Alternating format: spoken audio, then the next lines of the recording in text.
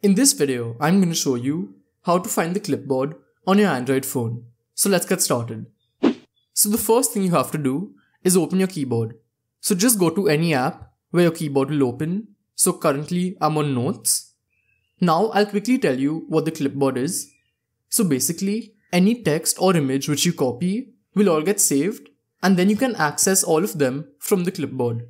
So now I'll show you how to access it. So first I'll type something and copy it.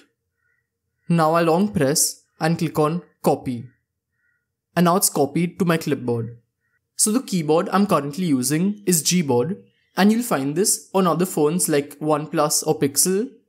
But even if you have another phone, the settings are more or less the same. So now to access clipboard, I'll click on this button over here. After that, I'll click on the three dots that are here. And then I'll click on clipboard. And as you can see, hello, which I copied earlier, has come here. So if your clipboard isn't enabled, then you can enable it by clicking on this button over here. And this is basically how to access it using Gboard. And here you have a few options like pinning them or deleting them. So if I just long press on it, then I can paste it, pin it or delete it.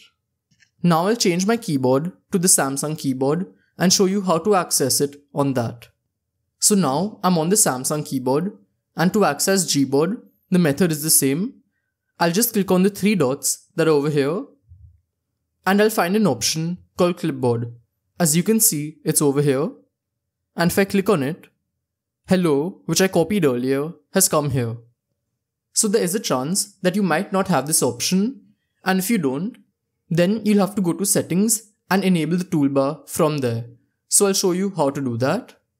So first, go to settings, and in settings, search for Samsung keyboard. So click on it. After that, scroll down, and you'll find an option called keyboard toolbar.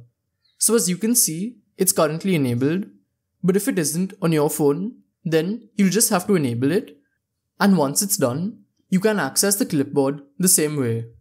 So this is basically how it works, and if you want to know some Gboard tricks, then check out this video over here. That's it for today. Goodbye.